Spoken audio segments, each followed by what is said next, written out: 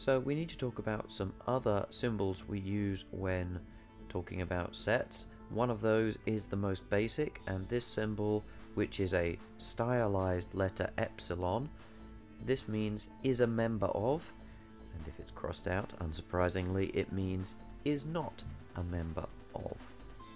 So for our previous set, where set A is equal to the vowels of the English language or the English alphabet, are these statements true or false?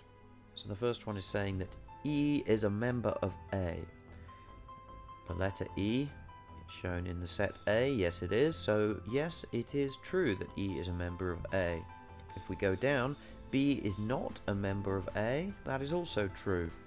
A is not a member of A. When we look inside, there is the lowercase letter A, an English vowel, in the set, which is given the uppercase symbol A. So you obviously have to be careful how you name your sets. So this is actually a false statement because A is in fact a member of A. And then finally, X is a member of A. No, it isn't. It's not there. So we can see that the first two are true and the second two are false symbolic statements. So when there's something missing in everyday use, we have a special symbol that we use, and it can be used in sets too. Yes, just a string of 3 dots. It's called an ellipsis. That's its special name. Don't confuse it with the plural of ellipse, the squished circle, which is spelled ES. So it means we've not written everything, just like in everyday use. If we look at the following 2 sets, we can see that set B has an ellipsis in the middle, and it's representing the 5 numbers that have been left out, and we can clearly see from the numbers that are there what the pattern of the set is, so we can use the ellipsis for convenience to avoid writing the whole set. In the second case, this is an infinite set. It shows that after the ellipsis the terms go on forever, again in the pattern that has been shown by what we can already see. So in this case we might assume that this is the set of all positive even numbers.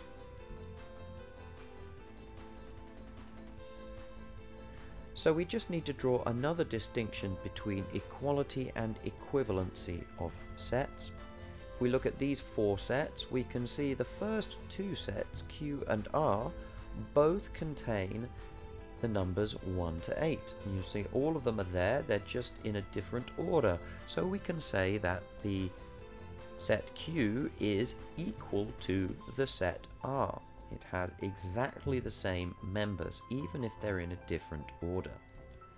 On the other hand, set S, if you count the members, it has 8 members. It has the same number of members as sets Q and R, so we can say it is equivalent.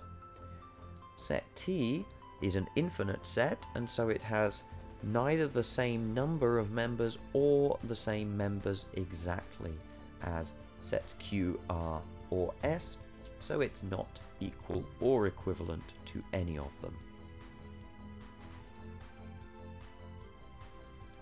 So to summarize that idea, 2 sets are equivalent if they have precisely the same number of members. In other words, if they have the same cardinality. On the other hand, 2 sets are equal if they contain exactly the same members, even if the members are in a different order. So we're heading towards a new set form which is going to be more symbolic, and so we're going to need the various symbols for certain types of number set. The universal set, as we've said, is represented by a U, whatever it means. Then we have the natural numbers, and there are actually 2 symbols for this. In fact, there are 4. The natural numbers are the numbers that we could count objects with, and that means all the positive integers. There are 2 forms of this set, one which includes 0, you can see there, and one which does not, one which starts from the number 1. And both these sets have additional symbols. N0 can be represented by a W, and that represents the whole numbers but includes 0, and n1 sometimes is just written as n, although this is also quite ambiguous. However, Z is the set of all integers. How are the integers different from the natural numbers? Well, the integers are all whole numbers, including negative whole numbers. So Q generally represents the rational numbers, which are any number that can be written as a ratio of two integers. That basically means writing them as a fraction, where it is integer divided by integer. And then of course we have the real numbers, or possible points along the infinite real number line in both positive and negative directions. We can even talk about the complex numbers, which is including the imaginary plane, which is kind of at right angles to the real number line, if you like, and that can get quite complicated as well. But those are the basic types of sets that we will use. Those are the symbols that we're likely to use most, although as I've said there are other options. But now we need to start putting them into another type of set formation. So we need to talk about another set form. So far we've either written our set out in words, or we've used the list of elements in braces, and this is what is called roster form. A roster is a list of objects, and roster form for a set is just writing out the set members using the braces as we have already seen.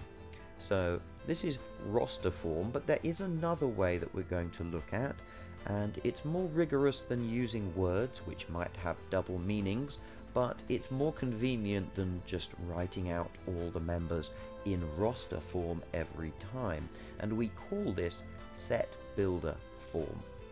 And set builder form is about making a list of conditions almost that will decide whether something is in or outside your set. So set builder form, let's look at the previous sets that we looked at. So set A was A, E, I, O, U, and there we see it written out in set builder form along with B and C, the other example sets. So the vertical line, which is highlighted in blue on set A, means such that, which could be interpreted as so that or making it true that. You'll see what I mean hopefully in a moment. So the syntax of the expression is to say that set A is the set of all x's such that x is a vowel in the English alphabet. So there we've in purple given our condition for x, and we put it in words just to make it clear. X is a vowel in the English alphabet. So when you have something, look at it. Is it a vowel in the English alphabet? If it is, then it's a member of set A. So likewise with set B is the set of all x's if x is a whole number from 1 to 12 inclusive. Again, in words there. So we're basically setting what members of our set are represented by an x, and then we're setting a condition for what is an x. How do we count an x? And so that is the syntax of set builder form.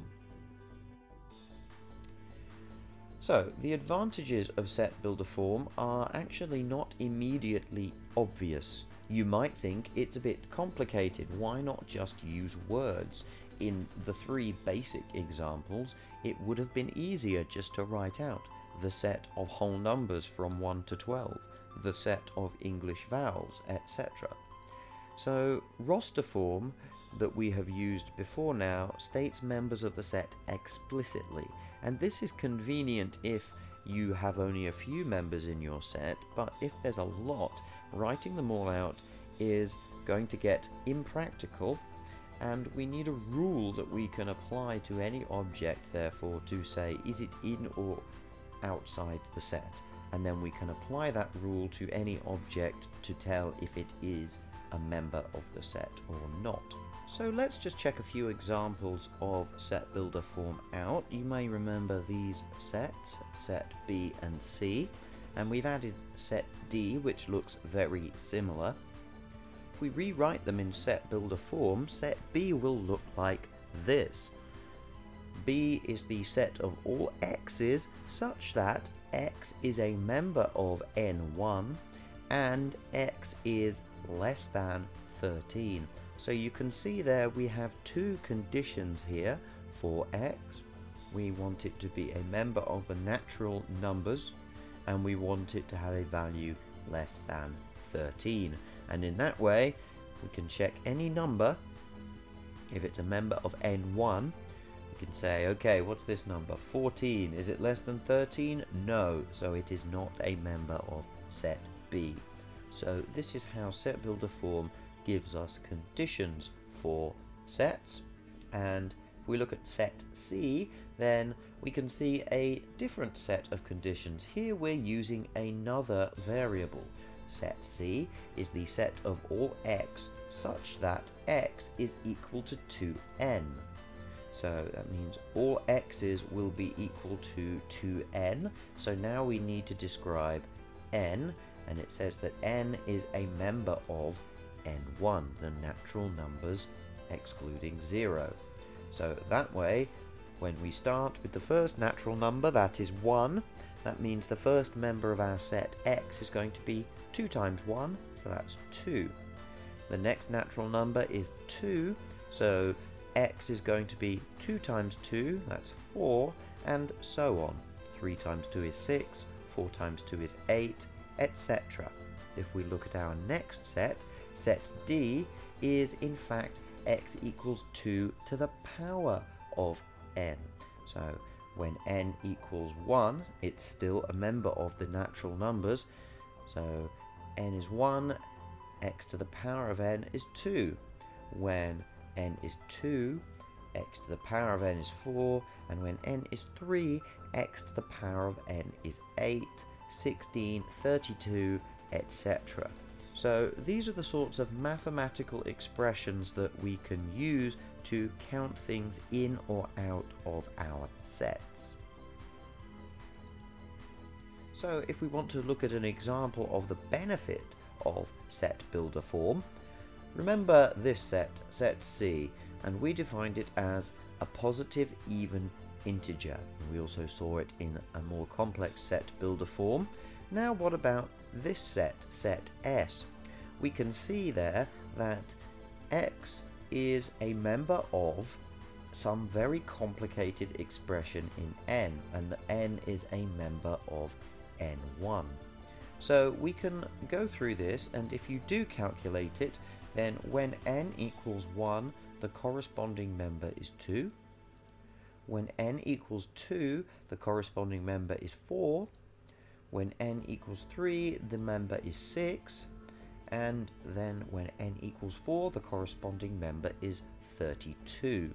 So you can check that out yourself, but it's based on the idea that that second part of the expression is all multiplying together, and as long as n equals 1, 2 or 3, one of those will go to 0 and it will make the whole expression 0. Try it out yourself, it works. And what it means is that if you see a roster form saying, oh, it's a set that is 2, 4, 6, and then an ellipsis, you don't have an explicit way to tell the difference between set C or set S. So roster form can be ambiguous in this way, and set builder form is a way to avoid that. To be sure, if somebody did write out 2, 4, 6 ellipsis, they'd be pretty silly if they were expecting you to work out that it should be set S. So again, this is a slightly silly example, but it does show the general idea that sometimes with a complicated set builder form is necessary to make sure that everything is clearly understood.